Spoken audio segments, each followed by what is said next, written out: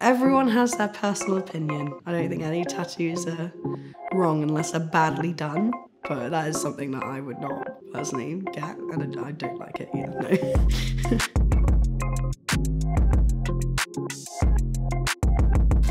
Oh, were you Jason Momoaing it? Right, I see. Aquaman was such a bad film. They look very realistic, yeah, they look very realistic. I knew he had his forearm ones, so are you saying the rest are painted on? Aloha GQ, I'm here to take you through some of my tattoos. Tattoos, not tattoos, tattoos. I'm still very wary of tattooing hands for people's careers and stuff, because it actually can be, they're classically known as job stoppers. So I just find it very interesting if someone else doesn't have tattoos all over them already. I'm not doing that.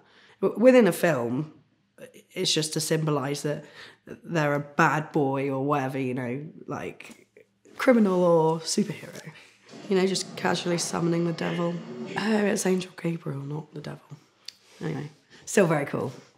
A lot of stuff like that in films rubs off onto people and what they think about tattoos and people who have tattoos. You know, like stereotypes. So like people in prison and stuff, and people that are like from the streets or whatever are normally seen covered in shit tattoos, do you know what I mean? That's not always the case, obviously. But I think that's starting to change now. I think that is starting to be a more positive vibe towards tattoos now, which is really nice. Oh my God, doesn't he have a tattoo on his face? I love The Hangover, it's so funny. What is that on his back? Yeah, no, I don't know, it just looked bad. Ooh, pretty. Yeah? Yeah. I'm a big fan of like dot work and stipple shading. I know some artists, like some older school artists, can see it as almost like a cop-out for shading. But I just think it's made tattoos so much more illustrative. So gorgeous. That's stunning. Oh, wow, yeah, I've seen these patch tattoos, yeah. They are really cool. They look really cool. Would like to see what they look like healed about 5 years down the line. Because some people show healed photos, but it's only after like a couple months or a year. But obviously the ink does not stay like that. That is not a fully healed tattoo. You want to see what those colours and those lines do over time, because I don't know, they might stay all right, but I feel like they would kind of blob together over time. But the artistry of it's really cool. Yeah, I've seen these quite a lot. Are there any red flag tattoos that you see on someone that you don't like? I'm guessing what's going to come up is going to be like black and white rose with the clock, with the, you know, eye, all realism. It's like a footballer sleeve, you know. Clock here and like a lion? No, thank you. Barbed wire tattoo. I was gonna say the lions. See, those are ones, again, I would really enjoy doing, but would never get done. Like, that's what people were on about, realistic lion, in the Red Flags video. I mean, I've done a lot of these tattoos, so I need to be, like, careful about what I say, because the people are lovely. But personally, again, not my forte, not my cup of tea for me. But if it makes someone else happy, that's fine. Yeah. Hand, foot, rib, knee, neck, probably. My hands. Rib cage. Knee ditch.